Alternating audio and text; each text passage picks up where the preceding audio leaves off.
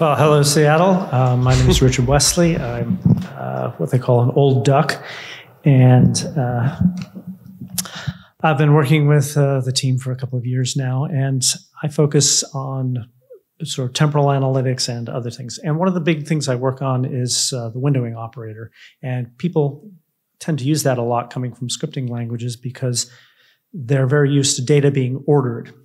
So it's been about 2.5 years since we did any big deep dive into what we've been doing. So I thought I'd just run through it all. And this is going to be very bottom of the whole software stack as opposed to up at the top.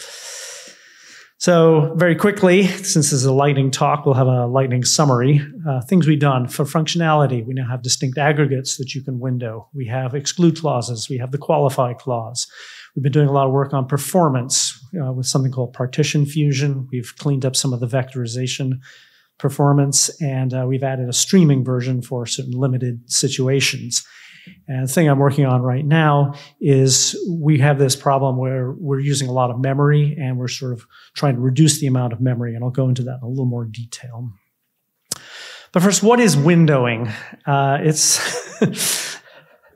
In the old days of SQL, we had single row calculations, and this is great. You do it one row at a time. You can produce a new attribute from a single row. You can stream it. You can parallelize it very easily. But about 25 years ago, people decided they wanted to try and do, multi-row calculations. And you want to produce a new attribute from adjacent rows. And the problem with this is that, well, SQL doesn't have a real definition of adjacent because sets are unordered. So the standards committee came up with a way of specifying this, and this is roughly what it looks like. You partition the data into independent blocks, you sort each block, and then for each row, you can say how far apart you are. And if this looks complicated, that's because it is. You have to sort, you have to break things up. It takes a lot of time. So how this is implemented is with what are called window operators.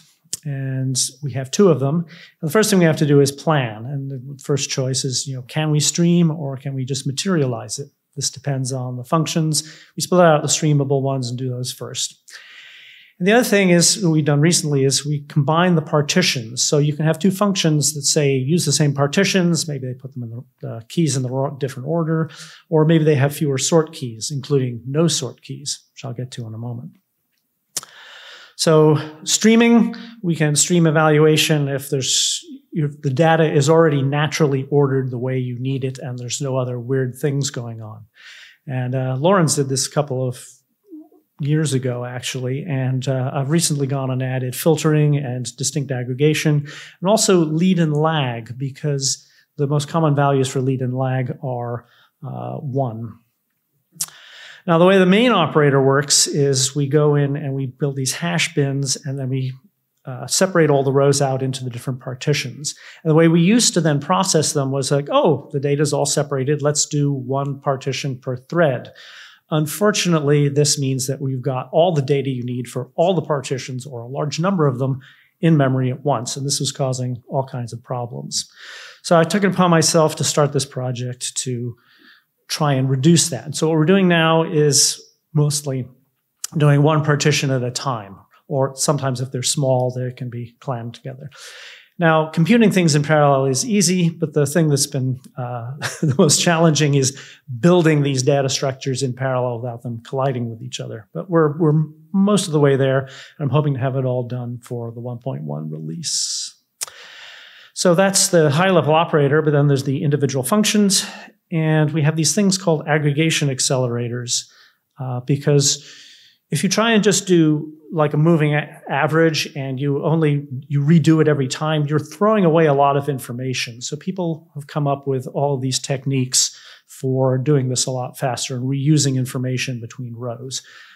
Classic one is something called segment trees. We also had something called custom window APIs, where the aggregate just says, hey, let me deal with this. In the last 2 years, we've added single value aggregation and merge sort trees, which I'll get to in a moment.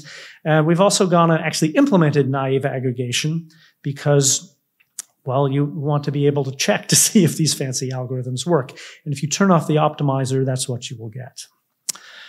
Single value aggregation, a lot of times people have a partition with no ordering, and that just means you just have one aggregate value for the entire partition. And so you only need to compute it once and then copy it a lot. And we started doing that. And the last fun thing we've done is the Windows has a framing order, but some aggregates need a different order.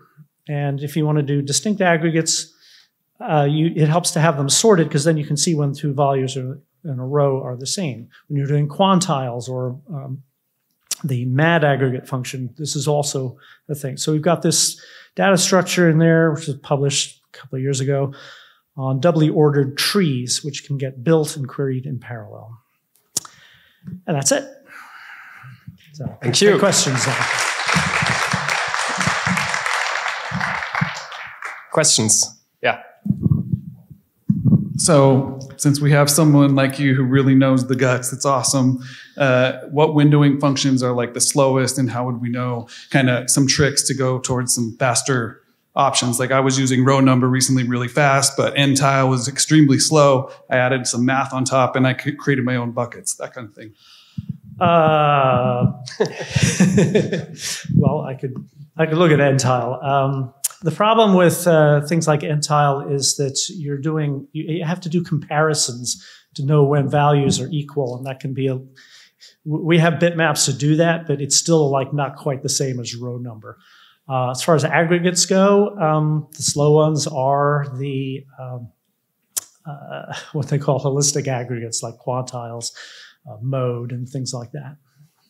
So, I don't know if that helps. Thanks. Any other questions? No? All right. Let's thank Richard again. Yeah.